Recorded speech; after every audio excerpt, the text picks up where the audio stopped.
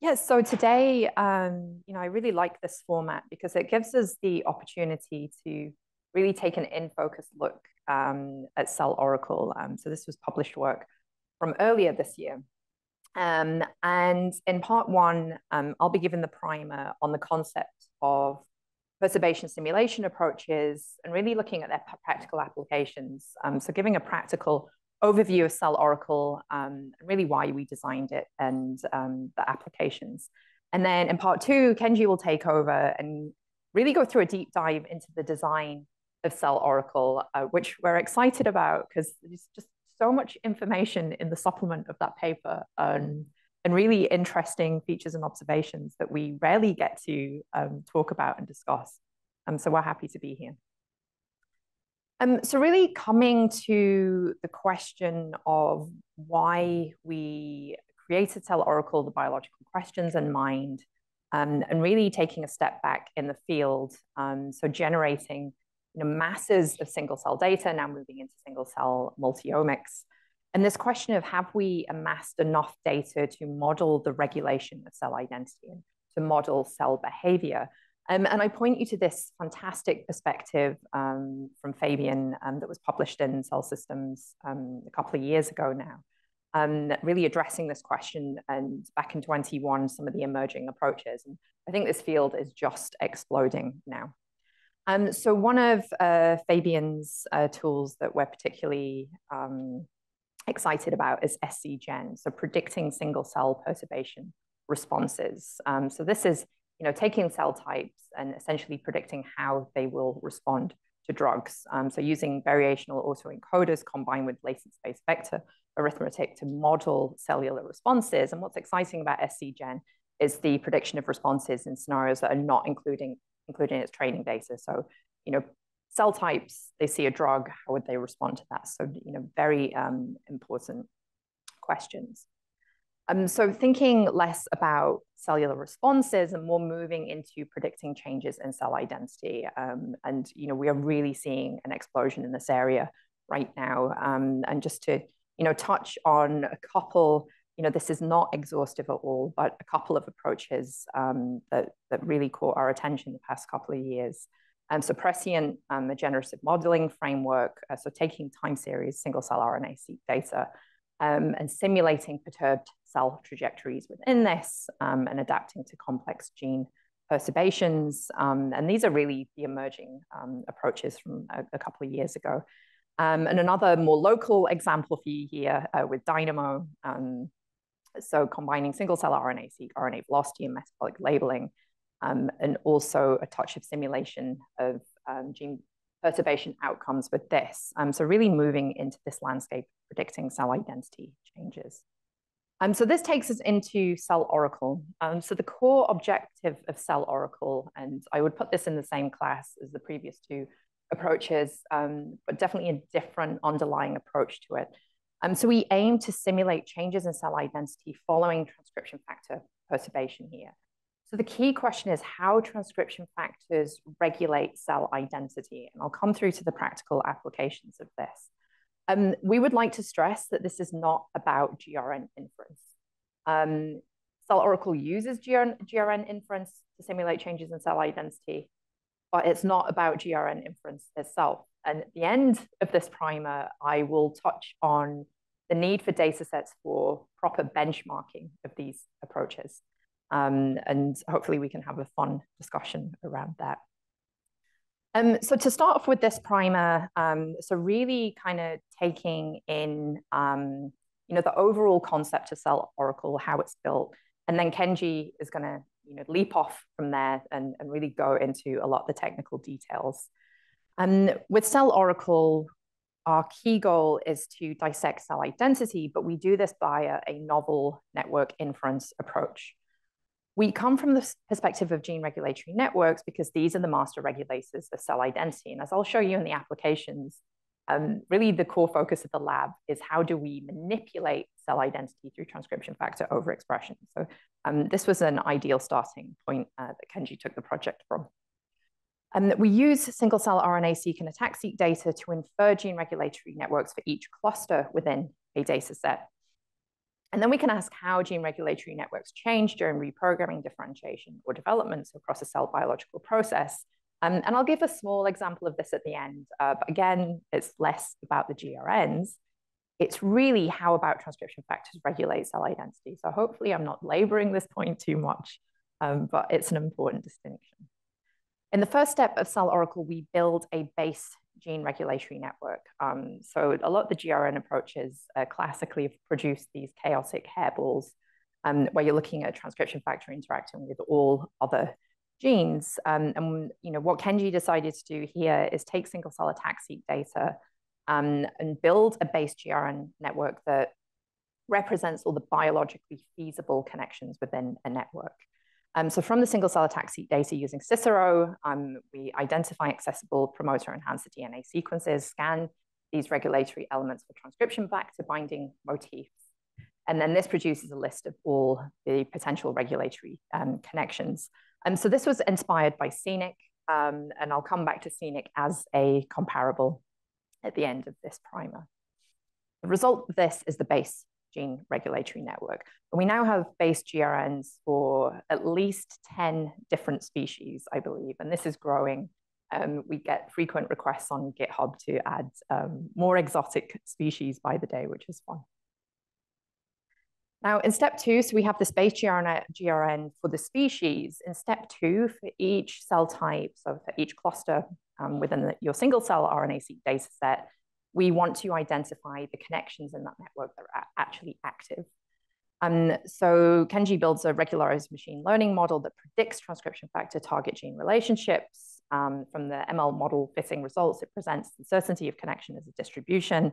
And this allows us to remove the weak or inactive connections from the base GRN, leaving us with the cell type and state-specific GRN configuration. And then in step 3, so this is really the core of CellOracle. This is the unique and creative aspect. So we use this ML model that predicts target gene relationships, TF target gene relationships, to simulate the effects of transcription factor perturbation. And so then we propagate this initial perturbation within the GRN to simulate the indirect global transcriptional effects. And then CellOracle produces a simulated gene expression matrix.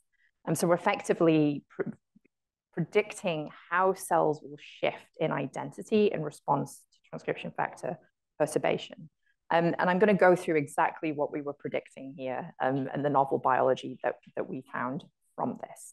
But the core output of CellOracle are these small scale shifts in cell identity, so these vectors. So in terms of validation, so I'm really going to cover a lot of the validation today, and hopefully we can use that as a point of discussion. So the core output of CellOracle, as I said, are these vectors, but then how do we begin to interpret these within a dynamic biological system? So the first point of validation, we turn to mouse hematopoiesis. So it's been so well characterized. We know generally how transcription factors behave in that system. So we turn to this single cell atlas of myeloid progenitor differentiation that was published in 2015 from Kenji Kamimoto's lab. And so we see here progenitor differentiation down into granulocytes, monocytes, and down the erythroid lineage. So we can project wild type cell density onto this atlas, but in this paper, they also had knockout for CBP alpha and demonstrated, as expected, CBP alpha blocks granulocyte and monocyte specification from these initial differentiation stages. Now, this core RI in particular, it was a classic knockout. It was very rigorous analysis of this knockout as well. And I'd love to get into some discussion toward the end of this talk about some of our adventures in perturb-seq to generate ground truth data to really validate CellOracle, the limitations of this approach, and maybe some of the future directions. But at this point for us, like having these classic straight up knockouts and validated knockouts was essential. So getting into the CellOracle prediction of these knockout phenotypes. Sorry, this is published, it's not unpublished, that's snuck in there. So as I said, we have to understand the output of CellOracle in the context of natural differentiation of a system. So when we take this atlas of myelopoiesis, we can look at the differentiation as a gradient of pseudotime. And then we combine this with the CellOracle CBP alpha knockout simulation. So here we're effectively calculating the inner product of the differentiation and the knockout simulation. And it produces a cell density prediction in the CBP alpha knockout sample. And just by way of a little bit of backstory here, when we first presented CellOracle with these short range shifts in cell identity, people were really struggling with their interpretation. So how do you, in a systematic way, begin to interpret the output of CellOracle? So it really led on this long journey, and Kenji did some really creative work with this to think about how do we rank transcription factors by the degree of impact on cell phenotype, and this was part of that journey, and really I think helps users rank transcription factor knockouts in a systematic way. And I'll go into the systematic perturbations that we've been performing. So in the cell density prediction, we have these areas in red where the differentiation vectors are working in the same direction as the knockout simulation vectors. So we predict in these areas that differentiation might accelerate, but certainly we don't predict that differentiation would slow down or reverse. The areas in blue, the perturbation effect is working against differentiation. So we're predicting that differentiation would decelerate, it may stop, it may go into reverse as well. So cells begin reverting back to their original identities.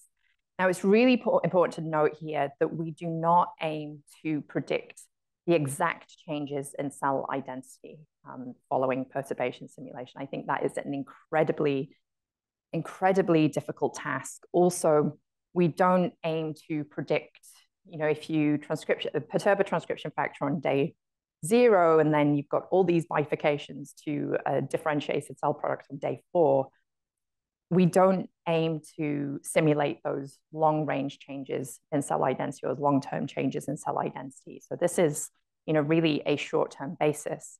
And I'll give some examples on the strengths of this and how we can effectively, generate a series of, thousands of conditional knockouts along each lineage.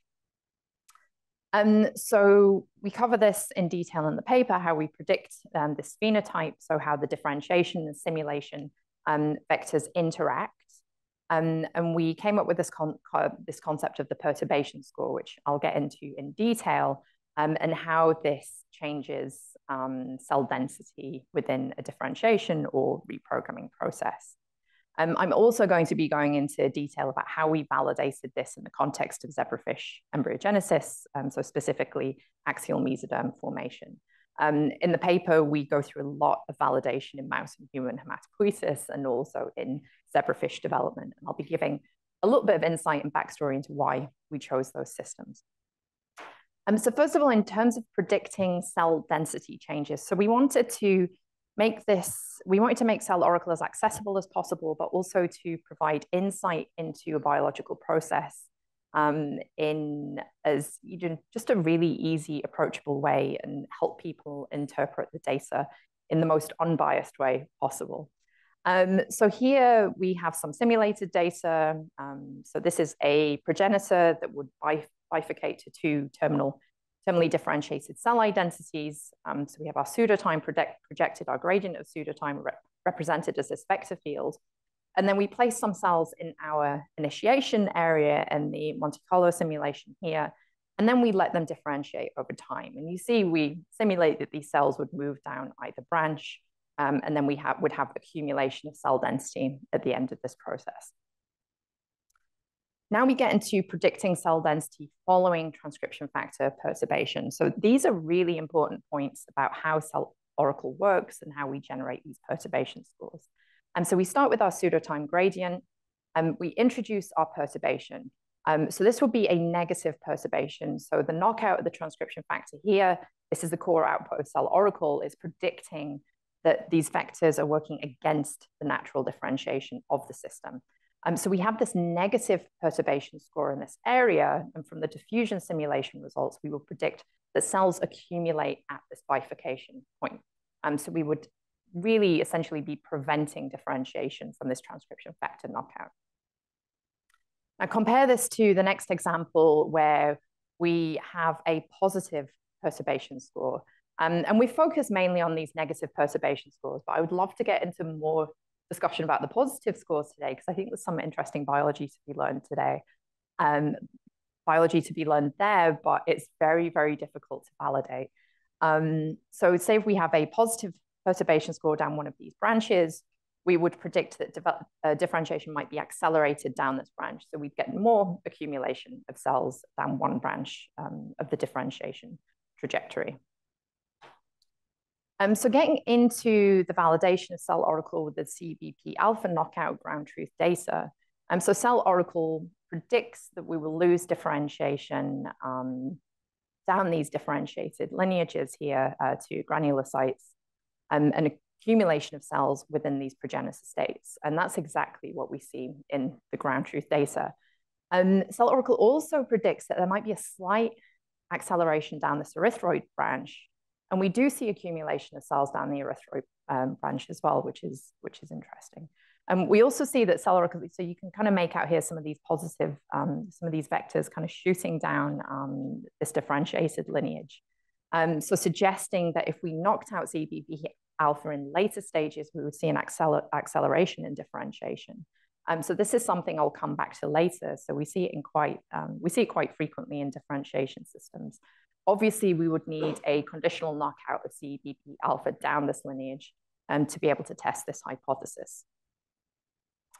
So CBP epsilon was another ground truth knockout data set that they included in this paper, and CellOracle predicts accumulation of cells in these progenitor states, and this is exactly what we see in the ground truth data from the paper.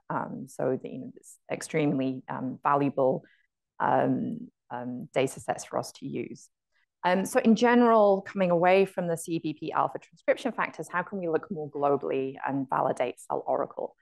So Kenji performed a knockout simulation in each lineage, so down the megakaryocyte erythroid lineage, down the granulocyte monocyte lineage, and then calculated the sum of the negative perturbation scores. And I'll come into more detail with our zebrafish example of how we begin to rank transcription factors in this manner. But then this is quite a busy plot, but from this data, we predicted the phenotypes of all transcription factors that we could knock out in this system, and then went to the literature, and overall, we found that 85% of CellOracle predictions are supported by published phenotypes. So this was one aspect of the validation. So rather than going through hematopoiesis and generating the single cell knockout data for each transcription factor itself, we turned to the literature. So from this starting point, hematopoiesis is so well defined. How do we kind of get into more novel biology? How do we more systematically validate CellOracle? So we turned to zebrafish development.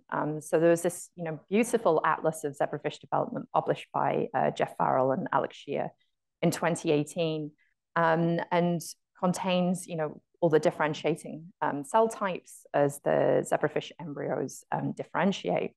And this was a great opportunity for us to perform knockout simulations for all transcription factors. So systematically, all transcription factors with inferred connections to at least one other gene, and performing this across zebrafish development. So Kenji built a website for this, so celloracle.org. And you can explore all of these knockout predictions there. Essentially, this led to the discovery of new phenotypes and new regulators of axial mesoderm development. Now, axial mesoderm development has been studied very exhaustively.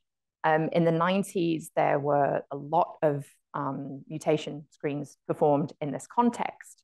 So very, very well characterized. And the challenge here is, from these new methods, can you actually learn some new biology about these systems? And I think that's what we should be aiming for. So really, if we've developed a useful tool, it should give us new biological insights. So to take a deeper dive into this, we decided we can't look at every lineage across zebrafish development. It's too much. Also, our collaborators wouldn't be happy with that, who I'll introduce shortly. So we specifically looked at axial mesoderm formation. So axial mesoderm is a really important patterning structure in zebrafish development, and it bifurcates into the notochord and the precaudal plate. So we've got this really nice lineage bifurcation to look at here, and we can calculate the pseudotime gradient. We can also perform network analysis, which I don't touch on too much today, but I'm certainly happy to discuss that. Looking at degree centrality, so the absolute number of genes that a transcription factor is connecting to, along the axial mesoderm lineage, we see that NOTO is our top transcription factor. NOTO is a classic regulator of notochord differentiation. So these results were reassuring to see. And so the next step was, well, let's do the knockout simulation for NOTO. Do we see what we would expect? And we see exactly what has been reported, well, almost exactly what's been reported in the literature. So we knock out NOTO in silico, we see loss of the notochord predicted. Fantastic. But we also see that cells are redirected down the precaudal plate, and CellOracle has predicted that cells will accumulate in the precaudal plate. So looking back at the original NOTO knockout publication, so the floating head mutant, back in the 90s, reported a expansion of the precaudal plate. That's not reported, but they did report that the notochord converts to somites in the system. So there's kind of a transdifferentiation there. So this was really a novel phenotype for this classic knockout. Also, when we read back through this paper, we could see evidence that the precaudal plate was expanding in these embryos, but it just never had been reported or noted. So based on these results, so I presented these probably in 2020 initially, and people in the zebrafish field said, okay, you have to validate that. We don't believe it. And also it's a really interesting observation because nobody has reported this since the 90s. So we set about with our collaborators, so at WashU, Lila Solomon-Kretzel and Blosa Stringer, to recreate a high resolution atlas of notochord and precaudal plate differentiation.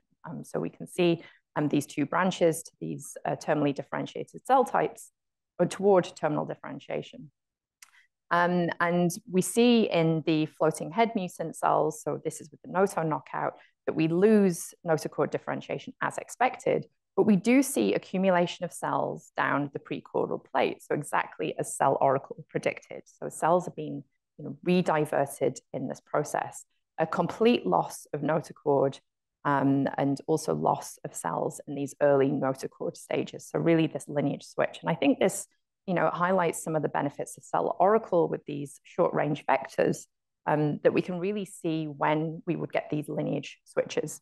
But the challenge here is how do you start interpreting these data sets? So rather than looking at these vectors and trying to find the novel biology, how do you start scoring candidate regulators in an unbiased way? So this was a really important end goal for us. So to do this, we took the pseudotime, so the perturbation score, and plotted that over pseudotime. So you see for the NOTO knockout here that in the early stages of axial mesoderm differentiation, we're calculating a negative perturbation score. So CellOracle is predicting that differentiation will be inhibited. So these perturbation vectors are working against the natural differentiation of the system. We're also predicting here, and we don't discuss this much, that later in notochord development, we're predicting if we knocked out NOTO later in differentiation stages, that differentiation would actually be accelerated. And I think this is one of the benefits of CellOracle, that we're essentially calculating, making thousands of predictions that almost act like conditional knockouts in silico. For comparison here, we have a gene, so we knocked it out in silico. We don't report any phenotype, and we've seen no reports of phenotypes in the literature. So we calculate the sum of this negative IP score, we transform it, and this gives us our prioritized candidate and notochord regulators. So these are the transcription factors that and here we're focusing solely on this negative IP score, just to simplify the process. I think delving into the positive scores will certainly be follow-up work. But looking at these negative IP scores, we're really taking or predicting the transcription factors who, when we perturb the factors, we will lose differentiation down a specific trajectory. And so this is specifically down the notochord differentiation trajectory. And in red here are known regulators of notochord formation, and in black are the regulators, potential regulators that have never been described to have a role in notochord formation. So we teamed up with Leela Solnikow-Kretzel's lab, and Leela in the 90s performed a lot of these mutant screens in zebrafish. She's also the chair of my department, so really handy to have Leela locally in this. So we presented these results to her and said, hey, will you help us perform the knockouts? And zebrafish is a great model system for these kind of knockouts. We can generate crispants relatively easy, I'd say. Relatively easy. Leela said, I will give you 3 genes to validate in this system because it is a lot of work.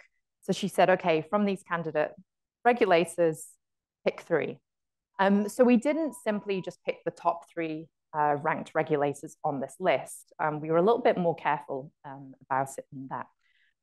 The way we narrowed down these regulators, first of all, we looked for regulators whose expression was restricted to the notochord lineage. So then we're not starting to predict or starting to look at any pleiotropic effects outside of the lineage. So this is specific for this validation.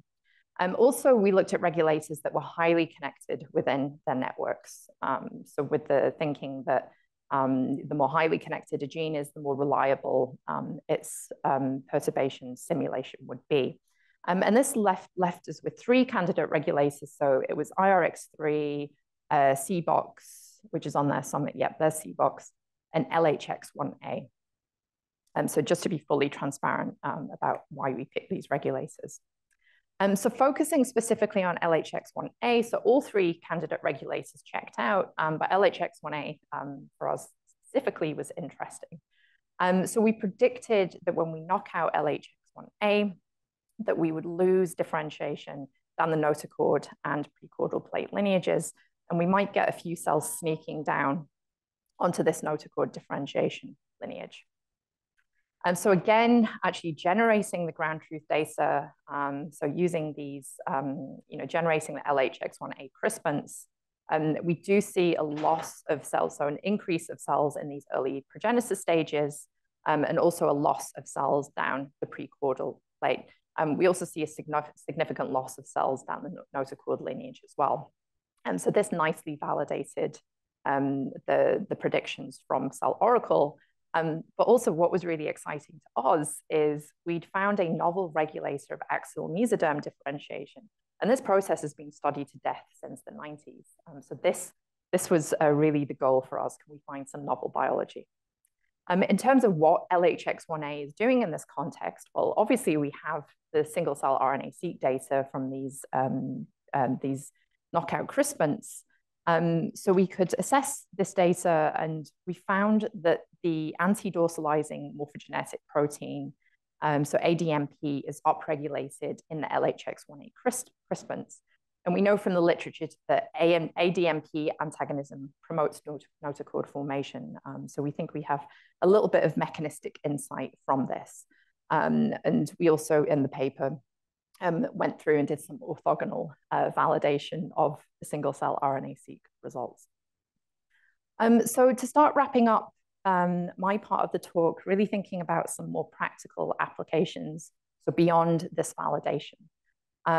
So, really, why did we develop CellOracle in the first place? And what are the big questions that are specific to my lab? Why we are interested in dissecting gene regulatory networks is because we want to manipulate them for the purposes of cellular reprogramming. So I gave my talk here a few weeks ago and really made this point that cellular reprogramming has failed to recapitulate target cell identity. So we have these two main strategies, directed differentiation and direct lineage reprogramming. And we have problems with both. So with directed differentiation, the resulting cells are developmentally immature. And with direct reprogramming, we see that starting cell identity persists, and yet the resulting cells remain developmentally immature. And direct reprogramming is often achieved, or most typically achieved, via transcription factor overexpression. And so if we can predict new transcription factor cocktails using methods such as CellOracle, then hopefully we can get closer to that target cell identity. And this is really important in terms of regenerative medicine, because the practical utility of these engineered cells is limited. They're essentially developmental intermediates. They don't have full adult function. So we want to understand how we can deconstruct cell identity to increase reprogramming efficiency and fidelity. So this takes us to really wanting to understand how transcription factors control differentiation and reprogramming. And our prototypical lineage conversion is IEP reprogramming. We take mouse embryonic fibroblasts, overexpress FOXA1, HNF4 alpha, and convert them to induced hepatocytes. And a paper I published almost 10 years ago now, we showed that these cells do have hepatic identity, but they also have this underlying intestinal identity. We renamed the cells induced endoderm progenitors, but this was a surprise that they had such broad potential.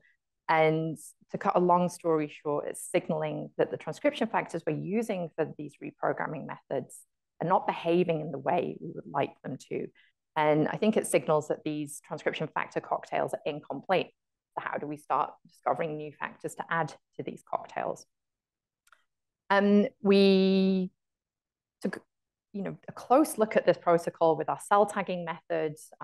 So through generating ground truth lineage tracing information, we were able to define these two trajectories, one to a reprogrammed state. So these are the cells that successfully engraft the intestine, and one into this dead-end mesenchymal-like state. So this off-target reprogramming byproduct, and it reduces the efficiency with which we can generate our target cell type. So my main point here is, like, from this mouse embryonic fibroblast state, we have these two trajectories, one to epithelial reprogrammed and one to mesenchymal dead end. So this is what brings us back to our CellOracle analysis now. And sorry, this was published in Stem Cell Reports earlier this year. So we have these two clear trajectories, and this is what you need, the ideal data you need to start working with CellOracle, and Kenji will be delving into some of this. So from these two clear trajectories to reprogram and dead end, the question here is, how do we pull cells away from the dead end trajectory and shift them onto this reprogramming trajectory? So if you think about the zebrafish validation, and that was just naturally looking at this bifurcation, what transcription factors are involved in this. But now we want to start engineering these bifurcations. So it's a fun application. So we calculate our reprogramming pseudotime, calculate the inner product with the simulated perturbation vector field, and generate our perturbation scores. And we did this systematically. So for every transcription factor within these networks, we performed these knockout simulations. And this allowed us to identify novel regulators of this reprogramming process. So I've been studying this reprogramming process for the past 15 years. Again, CellOracle came up with some novel candidates. So all of these candidates checked out. So for example, here we are simulating the effects of FOXD2 knockout. We see when we knock out FOXD2, CellOracle is predicting that reprogramming will be blocked and cells are rediverted down the dead end lineage. And this is what we've been able to validate. So this is in another paper. If we look at the ID1 results here, so this is colony formation assay validation. We see that we lose this reprogrammed population when we knock down ID1 in this case. So all of these hits we were able to functionally validate. But then if we flip this and say, okay, so we know when we knock out these transcription factors, we lose the reprogrammed population. How does this help us identify new factors to add to the cocktail to get to that reprogrammed state? So this is where we dig a little bit more into the GRN analysis. So we look at our top 50 inferred FOS targets in this case. And this was an interesting analysis because we found in these top 50 targets, direct targets of YAP1. So this is a downstream effector of the hippo signaling pathway. And we know from the literature that there's an interaction between FOS and YAP1, AP1. So this is via AP1, which is required for liver overgrowth caused by YAP overexpression. So there's a really nice link between the liver, YAP, and FOS, piqued our interest. So we ended up adding YAP and FOS to our HNF4 alpha FOXA1 reprogramming cocktail and significantly increase the number of reprogrammed cells that we can generate in this assay. And this was one of the most impressive results in terms of improving reprogramming efficiency that I've seen, working with these cells over the past 15 years. And the cells have this really strange phenotype, and happy to discuss that more. But this is really just a small vignette of how we can gain more insight into cell engineering using CellOracle. So now thinking about the broader applications of CellOracle. So this was a paper published in Science that used CellOracle before CellOracle had actually been published itself. So this group in Italy saw the CellOracle preprint. Kenji, had everything up on GitHub before its final publication, and I think that was, really a benefit to the community, but also a benefit to us as well. So in this context, this group were looking at a coding and long non-coding single cell atlas of the developing human fetal striatum, and they were predicting transcription factors that would play a role in development of fetal striatum. The challenge here was it was in the developing human fetus. In this case, they didn't feel that they had any, very good models in vitro to be able to test this. So they ended up using CellOracle to validate in silico some of the candidates they were putting forward for medium spiny neuron maturation, I think it was in that paper. So this is an example of how you can use these in silico approaches to start probing biology in systems that are otherwise inaccessible. More recently, we teamed up with another group at WashU, so working on human patient samples to define cardiac functional recovery. So finding or predicting factors in that context that would promote functional recovery. So again, in inaccessible human systems where we don't have very good stem cell models to recapitulate these in vitro. And as I said just a little bit ago in my talk, I think these stem cell models are very challenging. We can start to make some novel biological insights.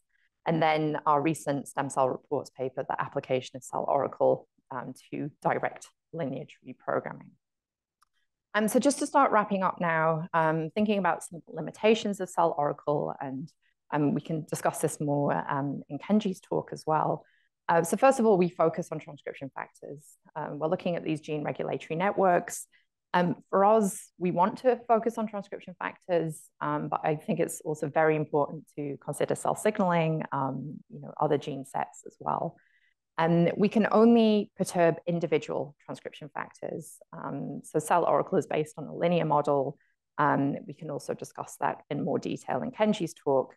But ideally, we as a field can get toward the perturbation of multiple transcription factors at the same time. This is not trivial at all. I think it's an extremely, extremely complex problem that we need to address.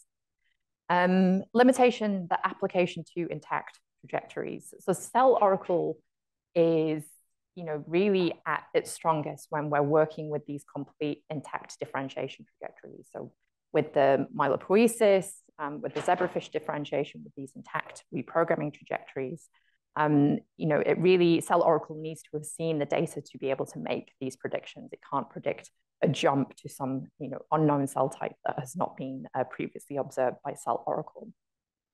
In terms of reprogramming, there's very specific limitations that I think, help illustrate of, where you can best apply CellOracle. So in terms of reprogramming, in normal development, I think it's very rare to knock out a transcription factor and create a novel cell identity. Development is heavily canalized. We haven't seen any examples of where you would create a novel cell identity upon transcription factor knockout. Reprogramming, on the other hand, we are overexpressing transcription factors at non-physiological levels outside of their normal context. the creation for novel cell identities in this context is, is very, very likely. Again, if CellOracle hasn't assayed those cell types, then it cannot predict, it cannot make predictions toward those cell types. So happy to discuss these limitations in more detail. In terms of comparables, so just to highlight Scenic Plus, so as I said in the introduction, so the generation of the base gene regulatory network is really inspired by Scenic from Steinert's lab. And now with Scenic Plus, really the benefit with Scenic Plus is they're using these curated motifs, so over 30,000 curated motifs for improved transcription factor motif identification. And now they include the effects of transcription factor perturbations with Scenic Plus.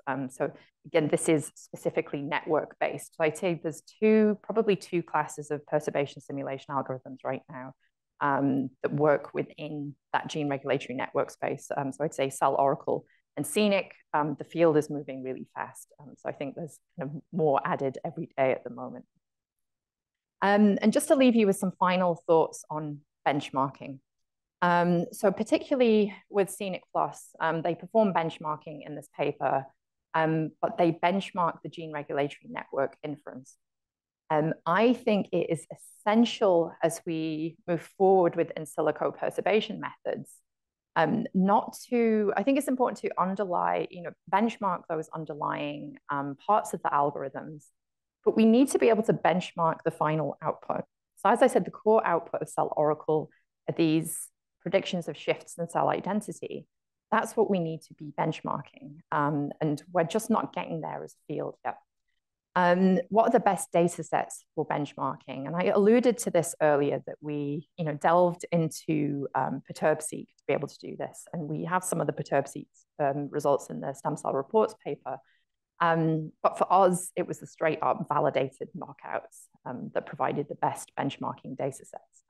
And as we move forward in this field and we have more algorithms emerging, we will have to perform comprehensive benchmarking.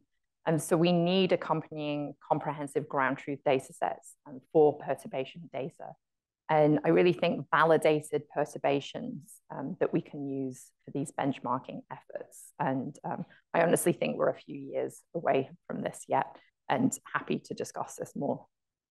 So in summary, before we take a break and then I hand to Kenji, so I've really presented the concepts of CellOracle, so simulating these cell identity changes following transcription factor perturbation. It's based on a new model for network inference, but we are more focused on these perturbation simulations.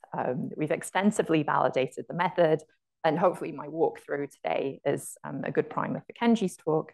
And shown some practical applications on how we've used CellOracle to identify new factors to increase reprogramming efficiency, but also to find some novel factors regulating zebrafish embryogenesis. So just to wrap up this part, this primer, so thanks to the lab, particularly Kenji, and excited for him to give his talk next, and particularly our collaborators, Leela and Blursa, on the zebrafish project.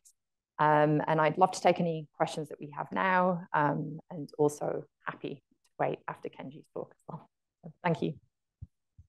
Okay, thank you so much. Thank you for having us. I'm really excited to talk about the method section. So usually, in the conference or seminar, we have not talked about the detail of the such design philosophy or something. I'm really excited to talk about the untold story in the CellOracle algorithm. So today I want to talk about these topics. So for the first, let me give you a brief recap about the goal of the research, and I want to also talk about the philosophy of the method design. I mean, how do I design the CellOracle, or why I did that? So. And then, of course, I will talk about the kind of actual implementation of the CellOracle. So, and then including some validation, or some kind of analysis of the CellOracle itself. Finally, I also want to talk about the basic assumption and limitation of the CellOracle from the viewpoint of method or algorithm design. So, okay, let's get started. So the first, again, so as Sam mentioned in her talk, we are interested in the cell identity regulation, or kind of like a developmental process.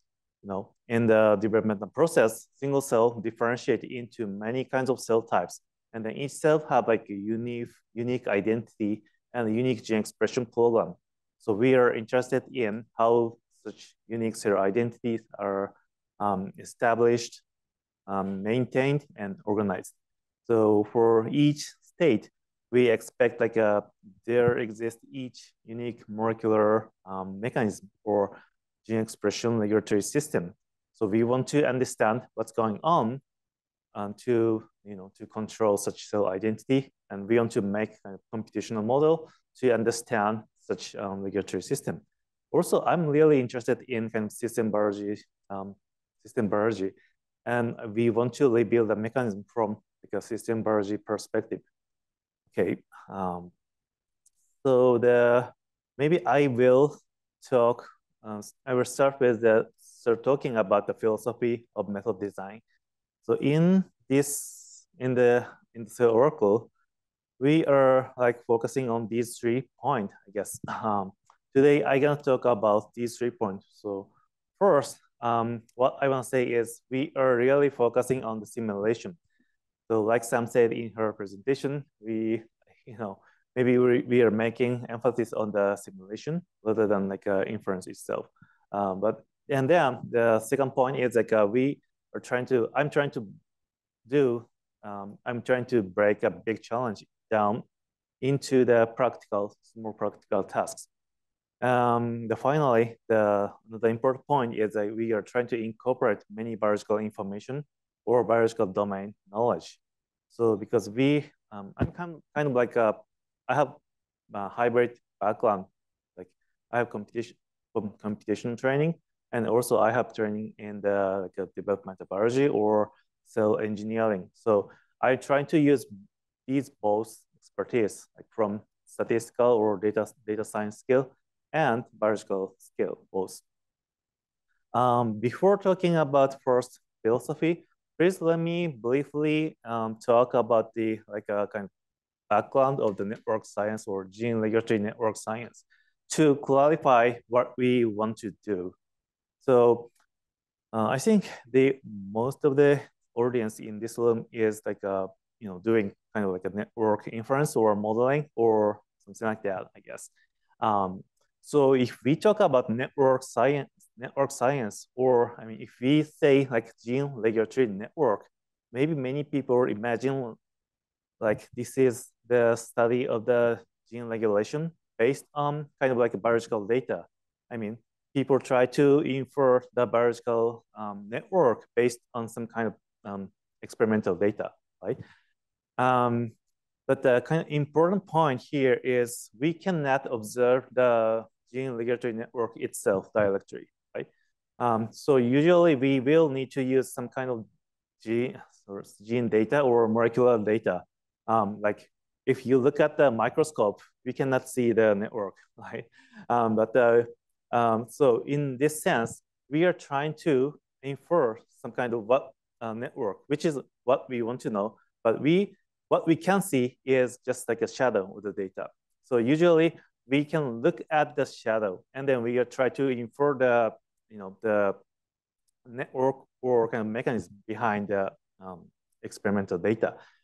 So and some people try to use like a statistical method or data science method or something like that. Another point is kind of related point is, like I said, we cannot directly see the network itself, and then we can observe some different stuff like expression data or protein-protein interaction data or something like that. So which means if we say gene regulatory network, which means many things, right? If people are focusing on the ChIP-seq data, maybe GRN inference might remind you some kind of ChIP-seq information. But if somebody when I use like a gene expression data, maybe somebody guess like a GRN requires like a high dimensional RNA-seq data or like that. So I will not say like every GRN meaning might be different depending on the person or depending on the system they are using. So here in our method, we are focusing on transcriptional gene regulatory network, which means we are really focusing on the transcription regulation. And so here we are not using the information about like, let's say protein-protein interaction. But I mean, here we are using like a transcription information. Okay, the first thing I want to say is like we are focusing on simulation prediction. So based on the biological data, I say like which is kind of shadow, we are trying to infer the network or biological circuit behind the data. So which is kind of like a reverse engineering step, right? So based on the data, kind of like a combining some experimental data, we are trying to infer the biological circuit behind the, behind the phenomenon. And then this is kind of reverse engineering step. So we are trying to decode the biological circuit behind the experimental data. In the first step, we are trying to infer the biological circuit or biological network. So which is kind of blueprint of our biological system. But the next step is maybe most important process for the CellOracle. I mean, here we have some assumption. If we say we understand the biological circuit or biological network, we should be able to predict the behavior, actual biological behavior. So this is what our assumption. So like by predicting the biological behavior, maybe we can also do the manipulation of the cell or manipulation of kind of like a tissue using such simulation model. And then, so we can do like a cell engineering or tissue regeneration study. So this is what we try to do now. Maybe, we can say like using the Richard Feynman's words, but I cannot create, I do not understand. So we, by predicting or by simulating the behavior, we try to demonstrate the, our understanding level. So this is why we are really focusing on the prediction or simulation. So not only just inferring the biological circuit, but also we are trying to predict and simulate actual biological behavior. So which is more like a strong way to show our understanding, and which is like a good way to applying our knowledge into actual biological question. Okay, so we are like we are like I said, we are focusing on the biological network simulation. Sorry, simulation based on the biological network. So this is like application-centric network analysis. So, for example, if we look at the biological network like this, maybe it's kind of hard to understand what's going on. Because the biological network is really complex, and then sometimes we can do some graph analysis, and then we can interpret what's going on. But if, for example, if we just take a look at such network structure, does it make sense? Maybe not, at least to me. And then if we start thinking about the biological behavior based on the network, it's more intuitive. We can more intuitively understand what's going on. So maybe I can say there are some advantages. So first, by designing network as a predictive computational model, so we can interpret the meaning of the complex network. So this is like a, kind of for interpretation, the simulation is really useful. And then second, there's also simulation can be a valuable tool for fundamental biological research and cell engineering. So in the previous section, some talk about the application of CellOracle into the cell engineering. Like that, we can do in silico simulation, and maybe we can apply CellOracle to many kinds of biological systems, so that we can do like kind of scalable in silico analysis, in silico perturbation analysis. But the third point, also really important to me, I mean, the simulation task will guide us to design the network architecture. So what does it mean? So this is the overview of the CellOracle framework. So in the first step, we will use single-cell RNA sequencing data. Also, we will use single-cell ATAC-seq data. So in each process, we can process the data and sequentially. So first, we will construct GRN, gene regulatory network, and then using the GRN model, we will do like a simulation or computational analysis. And then last part, we will do like cell fate simulation and then visualize a result as a vector field. This is like a data processing from left to right. But actually, when I think or when I design the core network, I designed for really focusing on the last part. And then for the last part, we are trying to do simulation. Then for simulation, what kind of network what kind of calculation we need to do? And then I designed that such simulation process. And then for the in silico gene perturbation simulation, what kind of GRN information do we need? And then we design this step one. So, I mean, for the data processing, we start from left to right. But actually, when we think about the method design, I design from like a right side to left side, I think. Because if we think about network simulation, which define the, the implementation of the previous step. And then, so we design the like everything in the backward. So maybe this process is like another kind of important point is like we try to break the really difficult task into the like small or practical steps. So, and then we design each calculation step retrospectively. So this is how I designed. So maybe I want to show another background before talking about the next philosophy. So there are many challenges in the gene perturbation simulation. So first, why is the gene perturbation simulation is such difficult? So first, I think like the first point is difficulty in the network inference or inference part. So like we said, it's not our main goal, but I need to say it is still really kind of challenging task. For example, gene expression network or gene regulatory network need to have like there must be some kind of many interaction between many genes. And so in order to think about the perturbation, we need to get the causal relationship. So we need to know what genes are upstream and then what genes are downstream, right? But I think the causal inference or causal relationship inference might be really challenging in general. Also, another difficulty is gene function or gene regulation. Gene regulation can be context dependent. So if we know the one gene might be the upstream of another gene, such interaction can be different in another cell. So we need to think about such context-dependent mechanisms.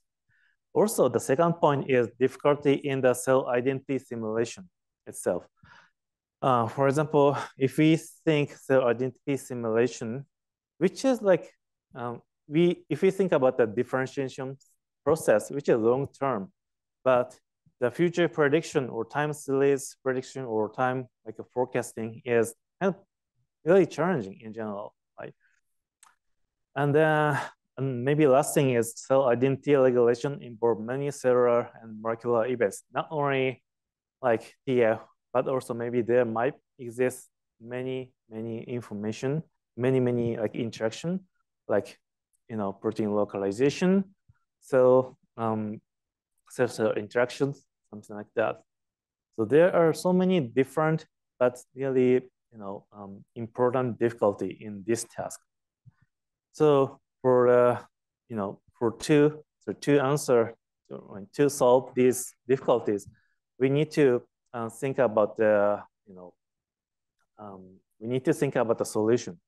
So maybe this is a really important point of our method implementation. Like, we need to break a big challenge into a practical task. So this is what we are doing. So first, for each, like for the causal relationship task, so we propose base GRN. So I mean, if we use multimodal data, we can define the directionality of the gene regulation in, by using the genomic information. So if we try to use, if we try to do causal relationship, causal inference, it's kind of challenging. But by using multimodal data, I try to solve this problem. And for the next one, I'm making a GRN model for each cluster. I mean, we are trying to break the data into small points and then try to make model for each cluster. So this is kind of cluster-wise GRN modeling. For the future prediction difficulty, I'm making vector map and trajectory visualization. So I will explain this point later. And then lastly, for the calculation of the cell identity simulation, I'm doing partial derivative calculation. Maybe this is kind of most important point of CellOracle. So I mean, there are different kinds of like challenges in the CellOracle simulation, but we come up with different approach to address these points. So the kind of general philosophy is we try to break the difficulty into small tasks. Okay, for the first step, incorporate vertical knowledge. So like I said before, causal inference is really challenging. For example, if you look at these three data, so these are just two types of information, two variable, X and Y. So it looks like they're kind of like there exists kind of correlation between X and Y. But if you look at these two information, it's kind of hard to infer the mechanism behind the data because these three looks really similar, but actual data generation step is really different. For example, in one case, X might regulate X is regulating gene Y, and in another case, Y is regulating X. In another case, the hidden variable Z is regulating X and Y. So maybe I think it's really difficult to distinguish these three from the statistical viewpoint. But if we know actually their biological information, maybe we can tackle this task from different viewpoint. So here is like, I'm trying to use different information because, here, like some said before, we are not trying to infer the GRN. I mean, we are not trying to do the GRN inference task. The ultimate goal of our method is trying to do simulation. So we can use we can use any kinds of information if you think useful. So maybe you might say like it's kind of cheating, but yeah, maybe yes, but it's okay for us. So because the aim of our viewpoint is, really focusing on the gene simulation, and then in that sense, maybe we are using much more information. So okay, this is one kind of big point. And then next, let me introduce the mechanics of CellOracle, actual implementation. Okay, next. Again, let me briefly overview the CellOracle framework. So we are processing data sequentially. For example, first, we are using RNA-seq information and ATAC-seq information, and then calculating a GRN structure, and then doing simulation and visualization. So maybe usually in the typical conference, I'm explaining this step from the left side to the right side. But let me explain from the final point first, and then let me explain in the reverse order so that I can explain how I designed the CellOracle. Okay, so what we want to know is to simulate the cell identity shift on the gene perturbation. For example, here in the hematopoiesis, mouse hematopoiesis data set. Okay, and so in this example, I assume we already know the directionality of the differentiation. I mean, we know the root cells or like some pseudotype of these cells. So what we try to do is cell identity simulation as a vector field. So we are like visualizing the cell identity shift vector, so which represent a small shift for each cells. If we look at these points, we can see some kind of cell identity shift from left side to the right side, right? Which means the cell identity might be changing from the erythroid cells into the monocyte or granulocyte cells upon the GATA1 knockout simulation. Okay, and then if you look at another cell cluster, maybe we can see another another trend here. So how we are doing such simulation actually? So we are really inspired by some previous method. For example, so this is the RNA velocity study published previously. So in this analysis, they also used the RNA splicing information to get the cell differentiation shift. I mean, to estimate the derivative of the time derivative of the spliced mRNA abundance. So, for example, the author analyzed the splicing and spliced mRNA and unspliced mRNA, and then they make the model, ordinary differentiation model, and then try to do like trying to predict the directionality of the mRNA abundance. For example, here this model is trying to think about this gene is going to be increased or decreased during the differentiation. So I thought maybe we can take the kind of same strategy, and then but in our case we are trying to know the relationship between gene and gene, not gene and time. So in our case we need to know the response to the response of the downstream gene on the perturbation of the upstream gene. So CellOracle uses yep. There was one question online on that last slide. If the degradation rate gamma if it's possible that the degradation rate gamma is not a constant but a time-dependent value. So I think in this paper, the author is inferring the gamma for each cell, for each gene, and maybe the gamma is constant, I guess. So, but in the CellOracle, we are not using the gamma parameter for the CellOracle. So maybe the calculation is kind of different. So, so here we are thinking that actually we are trying to think that this parameter using the GRN model, not the splicing information. So actually, CellOracle does not use splicing information.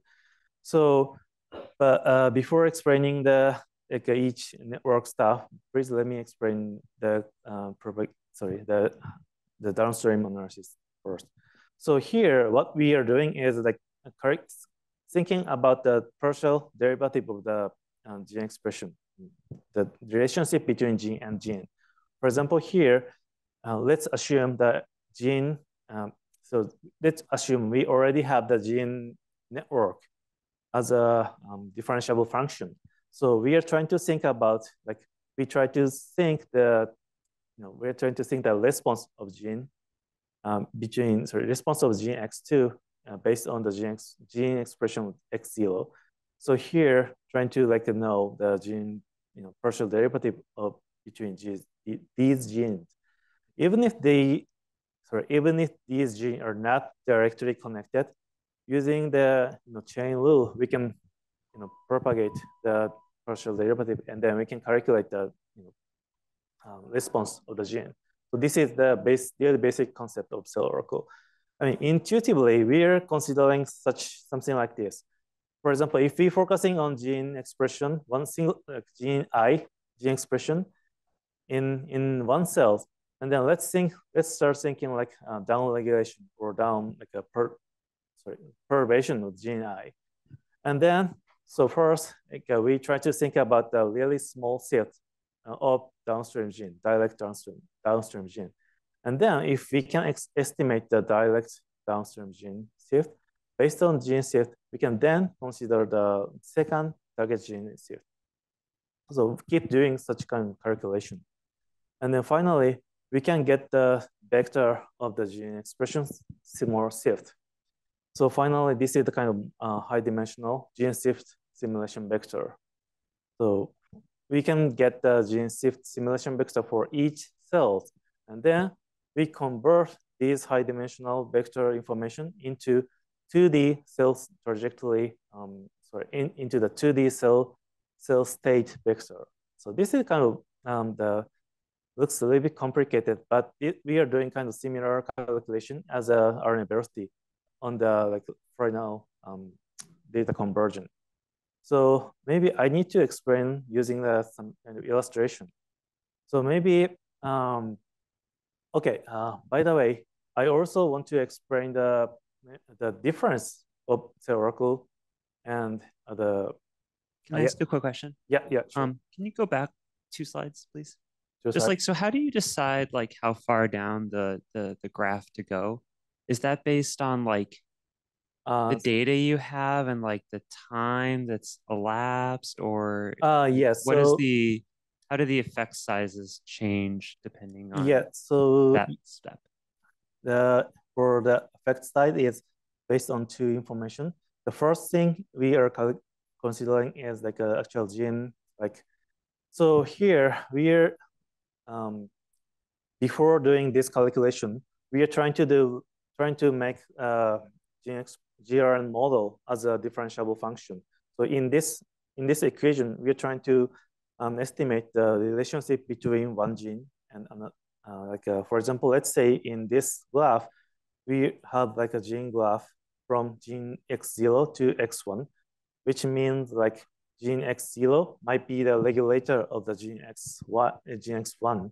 And then so here, important information is this one. So we can get this information from the GRN graph. So, and then we are combining these 2 information to consider the more downstream gene. So, I mean, here, the important gene information is coming from the GRN graph. So if you have, in the CellOracle, we are constructing gene graph based on the base GRN network and linear regression. But basically, any differentiable function can be used for this calculation, I think. So important point is we are just combining the partial derivative of each genes, and then we are applying the GRN model as a predictive function. So does it make sense? What my question? I guess just why is there not an X3 in the little cartoon there? X2 could then affect X3 and so forth down the graph. And you sort of stop it at X2. At least So maybe this is just a cartoon, but I think in your method too, it stops at 2. So in this graph, we are just calculating a small number. But actually, in the later section, I will show you another example. Actually, we are calculating many steps and then compare the result. So not only 2 or 3, but also we calculated many steps, and then I will show some results here. But in the practical way, I mean, so in the CellOracle, so you can define the number of propagation in the CellOracle function. So you can change the parameter. Okay, so let me visualize some. Let me show some illustration of the method. So in the let me compare the CellOracle analysis with some kind of a time series long-term prediction. So if you want to consider the differentiation process or cell state simulation, maybe you can get some kind of model, cell identity model, and then start considering some some dynamics in the some cell identity space, right? And then sometimes it can go into like this, but sometimes it go into a different way. So I mean, if you try to do time series prediction, kind of the difficulty is the process is long, and then prediction can be really challenging because some future prediction is really difficult, especially for the really long-term prediction, right? And then error might be accumulating, and then also some another difficulty is the gene regulatory network structure itself can be changed over the such differentiation process. So that's in the CellOracle. Of course, we are using the GRN model, but we are only considering just small, really tiny amount of the shift here. And then focusing on another cell type, we're considering small shift again. But in this case, we are using the cell state specific GRN model. So maybe the effect might be, sorry, the prediction direction might be different. And then we are repeating such calculation for each cell type in the data set. So this is like a really small estimation. And then it does not make sense if you look at just single cell data. But by combining such really small amount of calculation, individual estimation might not make sense. But if you look at the global structure, it starts making sense. Each small calculation is really tiny, and then we say like we intentionally doing that because like long-term calculation might be more challenging. So this is why we are trying to focus on really small amount of shift, and then we are doing like cell state specific GRN modeling so that we can capture cell state specific gene perturbation effect, and then we are trying to avoid long-term prediction, which is really challenging. Okay, and maybe going next. So here, sorry, it's also really important in terms of the like modeling. So this is kind of like we are trying to make model and then do prediction. So which is something like machine learning, right? Actually, we are using linear model. Maybe it's too simple to say like machine learning, but it's so we are trying to make model and then doing prediction. So if we try to do like out of distribution prediction, which might be kind of not that good, right? So, but here we are just trying to simulate really small shift. So here we are showing the blue the distribution of the gene expression in the blue, which is the original gene expression value, and the orange also we are showing gene expression plus simulated shift. So I'm now showing the simulated gene expression shift after the PU1 gene perturbation. So in most cases, the simulated value, simulated shift is really tiny. So actually the distribution is almost identical as the original one. Sorry, not identical, really similar to the original one. So I mean, I want to say we are not doing out of distribution simulation, which is not good for the machine learning task. But even if each step is really tiny, we are connecting information together, and then if we visualize the simulated shift on the trajectory space, which makes sense because we are looking at clear pattern, like one cell type going to another, and then which means like if, for example, in the GATA1 case, if we look at the GATA1 gene, maybe cell state might change from ellipsocyte state to the monocyte state, or some here.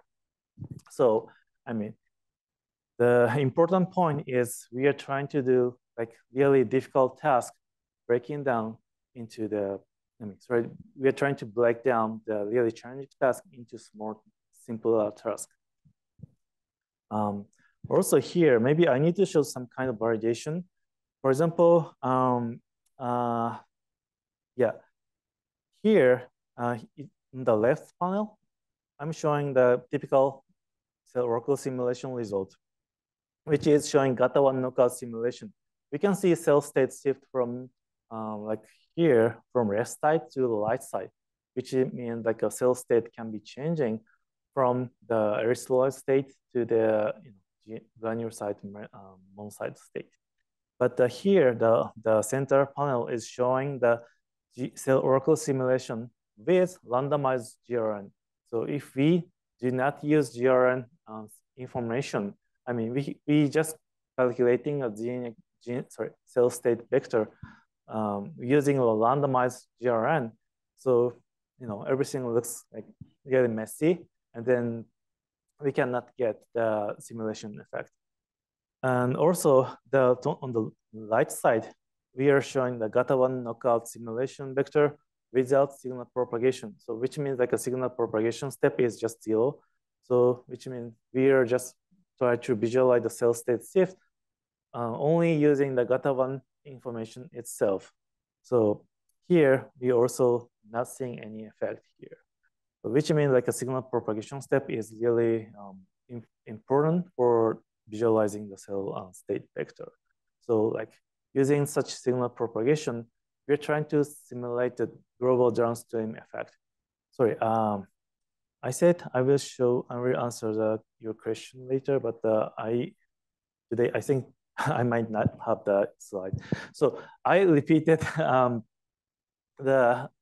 I did some similar simulation for different number of the signal propagation count. Usually I get the saturation at the signal propagation at like n equals 3 or something. So this is why we are trying to do like a signal propagation at like small number of genes. Like we can repeat calculating for like a 100 or something, but it did not change the result. Okay, so let me show another variation kind of. So here we are trying to use different cell trajectory. So in the previous section, some got the question like, how did you do if you did not know the trajectory information or root cell information? So here, for example, if you get the different trajectory about different trajectory information, so what happens? I compare the result. For example, usually I recommend using like a force-directed graph because many cases which will give you more like sharp, more clear trajectory structure. And then we can see some shift here from the ellipsoid to the monocyte cell type here. But even if you use the different trajectory inference method like UMAP or t-SNE, we can see kind of similar trend. Maybe it might be kind of difficult to see the small vector here, but we can see the shift from this state, ellipsoid state, to the GMP state here. So, I mean, if you get really clear or better trajectory, it will help you interpret the result. But still, we can get similar trends even if you are using the different trajectory inference method. And of course, if you have different pseudo-time information, your like perturbation score might be different. So it's one of the limitation. CellOracle is using the trajectory inference structure and pseudo-time information, so the result can be changed. But if you look at the biological, if you try to interpret the biological meaning, maybe you can get the similar biological interpretation, I think. But also, like if the trajectory is not showing some like information, for example, here, in the force-directed graph, we can see like clear difference between the granulocyte and monocyte cluster. But in the t-SNE, the structure of the granulocyte and monocyte lineage might be unclear. So in that case, we lose some information between these two cell type shifts, I think. Okay, and in the previous section, I explained about the partial derivative calculation. So I said we need to get some kind of differentiable function. So we need to get GRN network as a differentiable function. So this is one requirement for the GRN model for the CellOracle.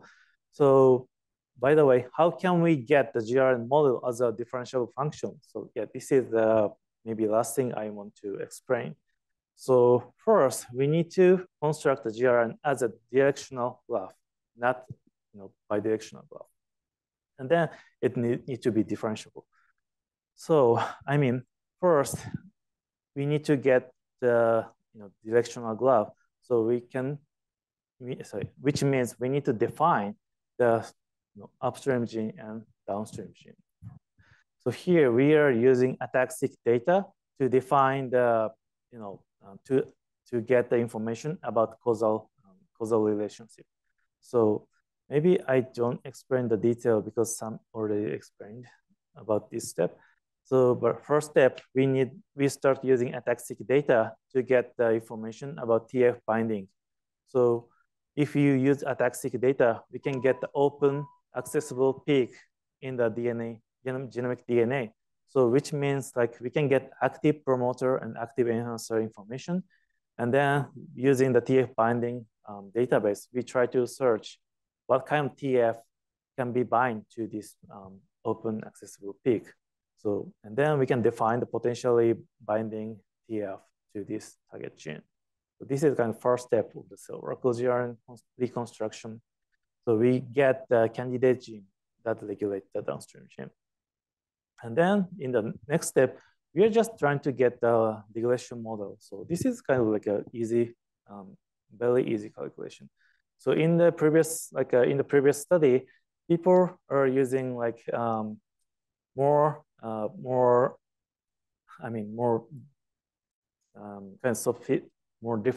different model like random forest or some neural network or something to infer the gene-to-gene connection.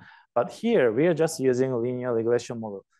So we have reason. So first we need to use like a differentiable we need to use differentiable function. So this is and linear regression might be more easiest differentiable function.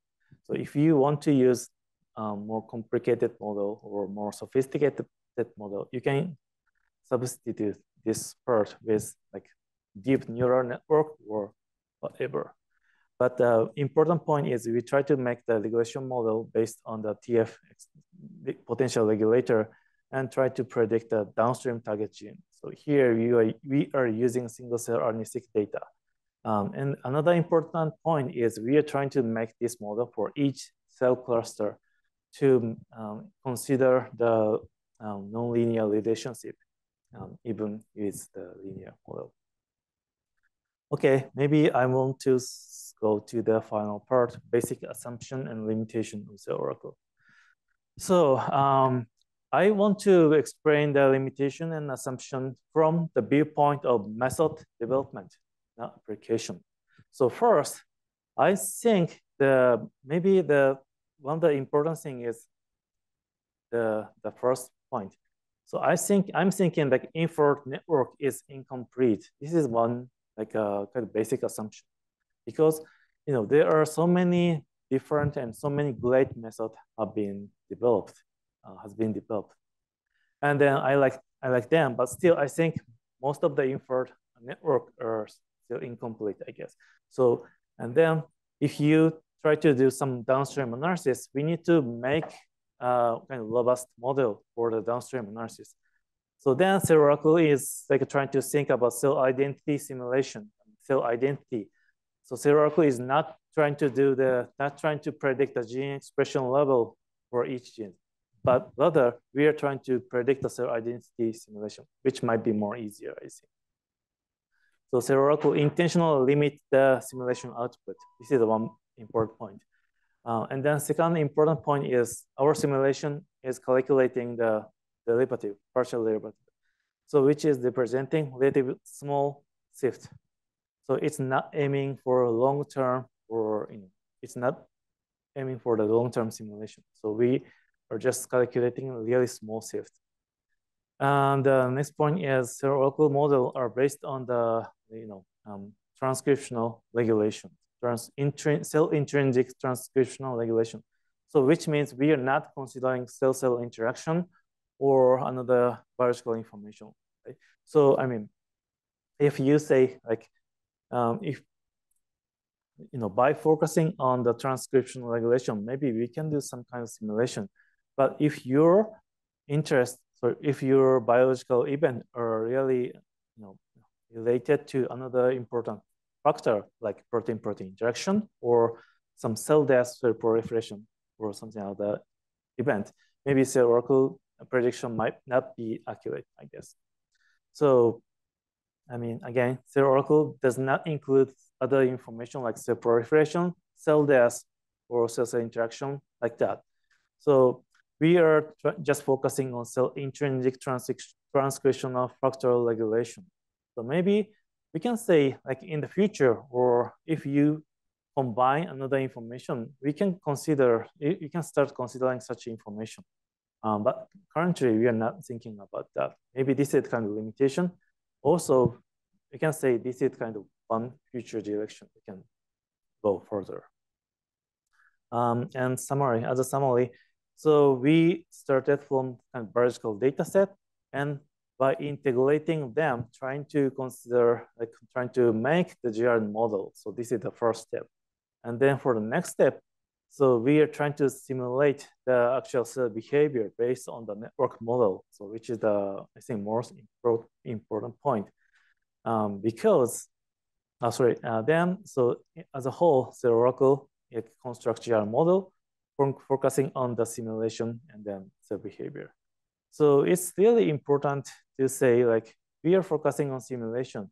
And then by thinking about the simulation and prediction, which tell us, which guide us how to make GRN model. So this is how I designed the CellOracle. And then also, if you look at the, if you define your requirement for the GRN model, which guide us what kind of data set do we need. So this is like everything is more kind of reverse way. I designed CellOracle based on the simulation, and then everything can be revolving around the GRN simulation. Okay. This is my talk. Thank you so much. So this is our lab. Thank you so much for listening.